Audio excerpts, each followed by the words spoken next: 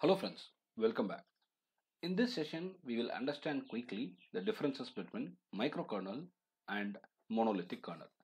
This is a very important interview question as well as this is something very fundamental that we all should understand.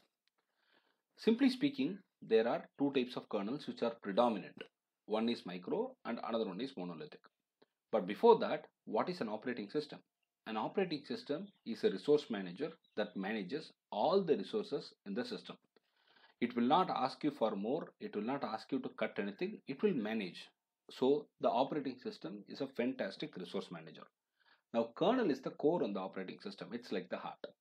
Kernel is the most paramount stuff. As I have already told you, it maintains the proper functioning of the entire system, which include the process, the files, the hardware and everything on the whole. So it maintains everything. Well, there are two types of kernels which are predominant. There are other types of kernel that we will discuss later, but two types are very predominant. One is microkernel, another one is monolithic kernel. A microkernel has the user services and the kernel services implemented in different address space.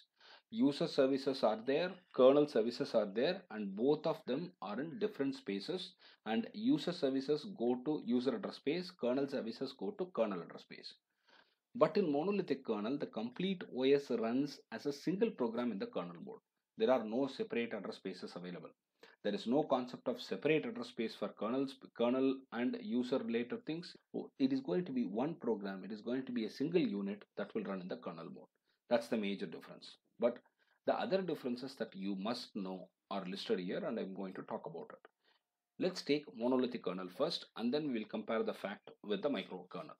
In the monolithic kernel, as I already told you, the user services and kernel services are kept in same address space. It is mono, it is single.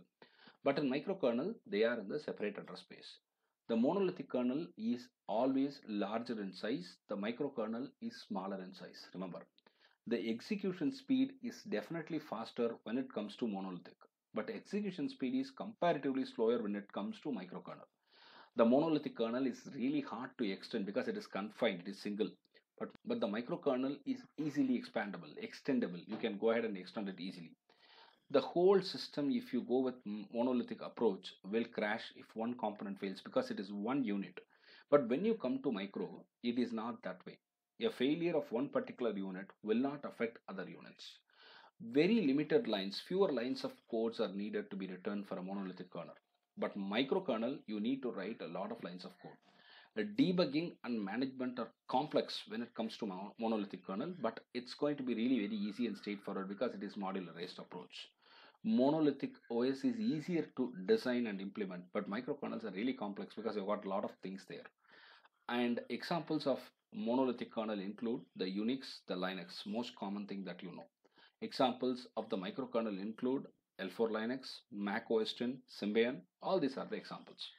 I hope this session was very useful to understand the fine differences between monolithic and microkernel and also understanding what monolithic and what microkernel is. In case you have any questions, please go ahead and type it in the comment section. I'll be very happy to answer. If you like the channel, please subscribe. Thank you.